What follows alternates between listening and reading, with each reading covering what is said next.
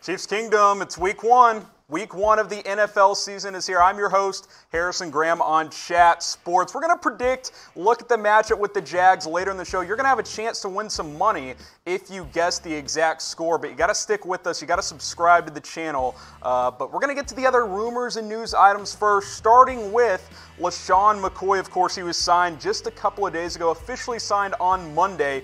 He's going to play in week one, guys. I don't know what his role will be at the beginning here. He's listed as the second string running back on the depth chart. The question is, what's his role going to be moving forward? Because again, you look at this depth chart, and I think it's going to be a running back by committee. Damian Williams is your starter. LeSean McCoy is your second back. Darwin Thompson, he's going to do some third down duties. The rookie out of Utah State. You've got Darrell Williams on the roster as well. Again, LeSean McCoy set to play in week one against the Jags, according to Andy Reid. Here's a quote from Reid at yesterday's press conference welcoming McCoy to the team.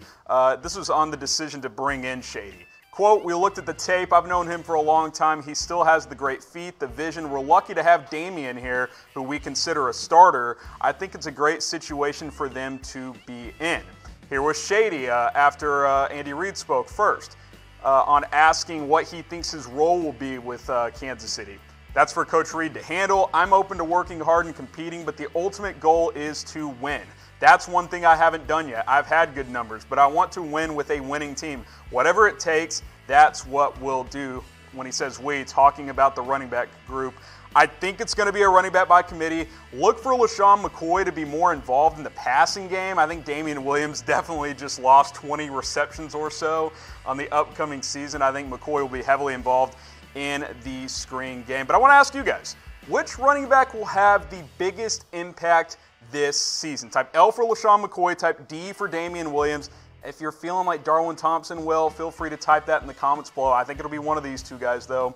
I'm going to lean LeSean McCoy. I think it'll take a couple of weeks for him to be the guy who's getting the most touches. I think Damian Williams will be your week one starter, but I think when it's all said and done, that familiarity between McCoy and Reid's system, I think LeSean McCoy will be the lead back in Kansas City, but it will mostly be a running back by committee. All right, guys, I'm staying away from Chiefs running backs in week one on FanDuel because I just don't know how it's going to play out. Go get Patrick Mahomes, though. Look, if you drafted Andrew Luck in your regular fantasy league, that's what FanDuel is for. Best daily fantasy site out there. Week one is getting going this weekend. FanDuel's the place to go. Hey, they're going to match your deposit up to $20. Put down $10, they're going to match it for $10. $20, they're going to match it for $20. FanDuel.com/chatsports. I've been doing this for years. I love what the guys are doing over at FanDuel. It's a great time in addition to regular fantasy leagues. FanDuel, you can play it any week you want. You don't have to commit for the whole season. You can do new teams every single week. It's FanDuel, FanDuel.com/chatsports. Is it going to be a historic year for Mahomes in the offense? I think there's a pretty good chance. Look, Peter Schrager said that he thinks the Chiefs will score 65 points in a game this year, the first time in the Super Bowl era. Look, I don't know if I'm ready to go that far. They scored, 52 in that game against the Rams last year, but they're certainly capable of putting up big numbers. Scored 565 points last season, third most all-time in NFL history. Schrager also said he thinks Mahomes might have the best season ever for a quarterback. So I looked back at Peyton Manning's historic 2013 season because those yards, 54-77, that's the most in a single season. 55 touchdowns, that's also the most. So I was like, how much further does Mahomes have to go?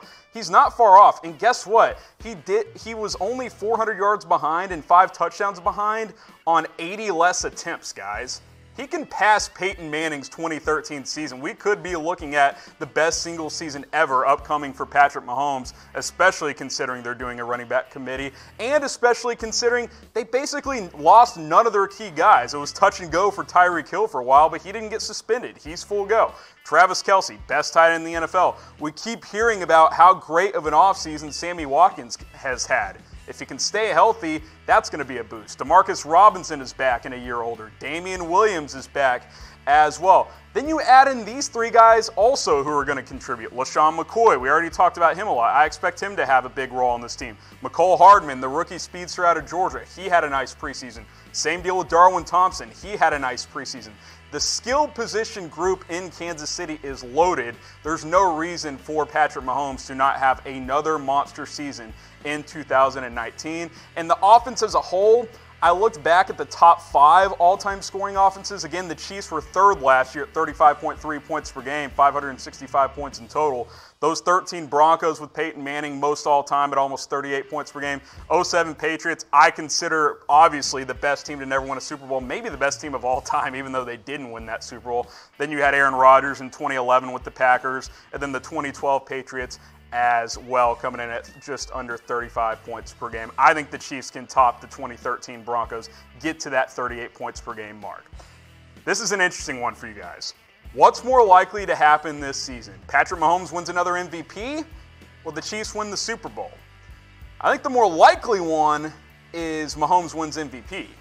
But if he wins MVP, that probably means they are in the mix to win the Super Bowl. So it kind of goes hand in hand there. But I think there is a very good chance that Patrick Mahomes is going to repeat as MVP champion. And I think there's a chance the Chiefs will win the Super Bowl as well. All right, guys. We're closing in on 150,000 subscribers. I think we crossed the 135K mark today here on Chat Sports, youtube.com/ChatSportsTV. You like the Chiefs, you like the NFL, we're doing videos all season long. We did it throughout the offseason. We've been counting down the days till week 1. We're here, guys. Thursday Night Football is 2 games away. Chiefs play this Sunday in Jacksonville. You got to subscribe, youtube.com/ChatSportsTV. And by the way, if you subscribe, you have a chance to win some money. Stay tuned for later in the video for an opportunity to do that.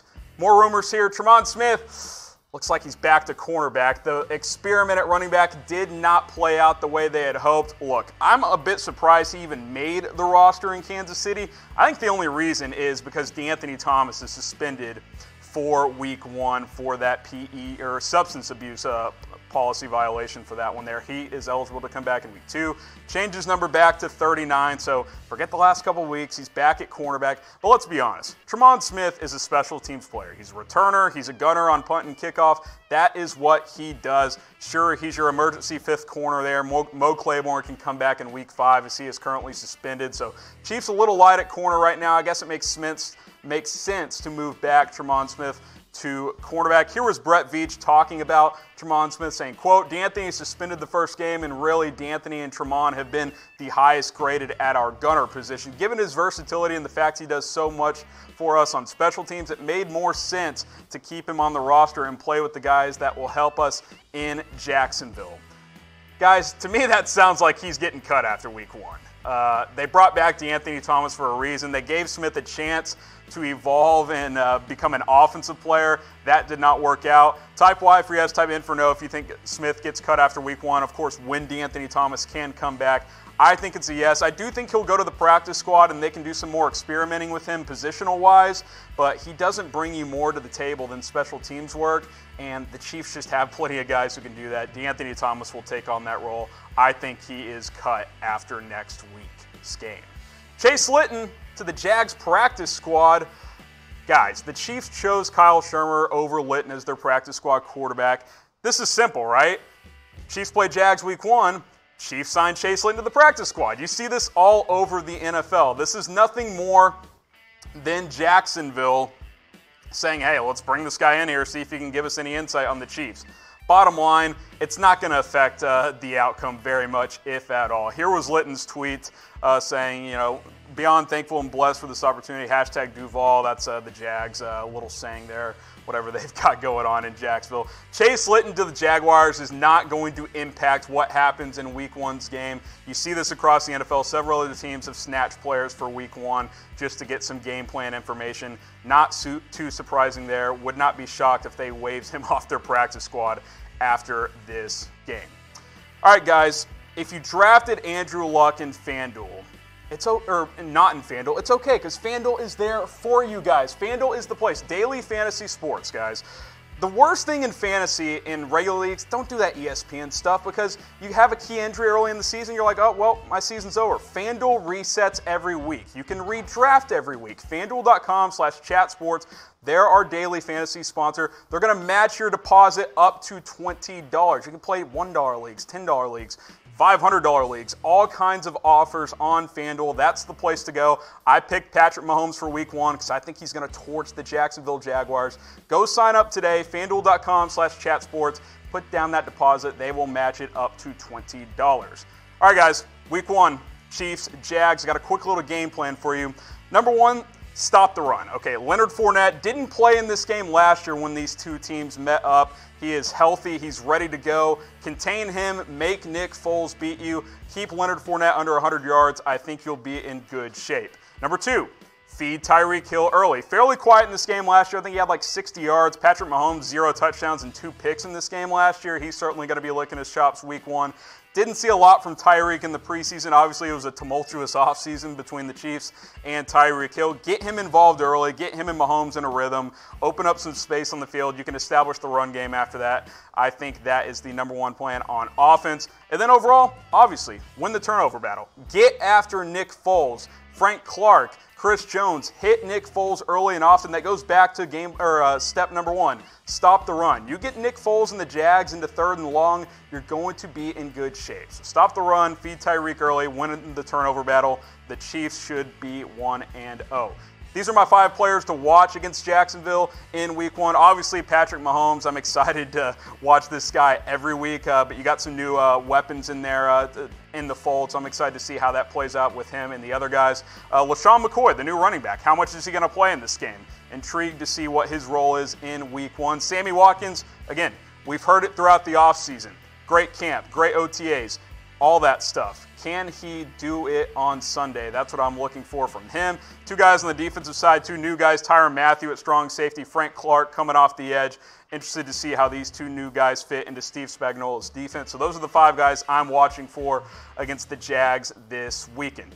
All right, guys, I mentioned it earlier. We're doing a contest for you guys. Predict the score, Chiefs at Jaguars. If you subscribe, predict the score before the game kicks off. That's the key here. Don't do that after the game crap. We're checking the timestamps on the comments. Week 1, Chiefs at Jags. The first one to get it right, we're going to Venmo you guys $25. Great deal, right? So do it as soon as you see this. Predict the score. You got to subscribe. We can check all of that stuff. We will Venmo you $25 if you are correct to the first person. So do that. My prediction, Chiefs win 34-17. Look, I think Mahomes and these guys are going to be coming out firing early. They want to start this season right. I think Nick Foles, they force him into a couple of turnovers, limit Leonard Fournette. I think this defense will be much better this year. I got Chiefs 34-17. Let me know what your prediction is in the comment below. Again, if you're that first person and you've subscribed, we'll Venmo you $25. Go Chiefs in week 1, and we'll see you next time.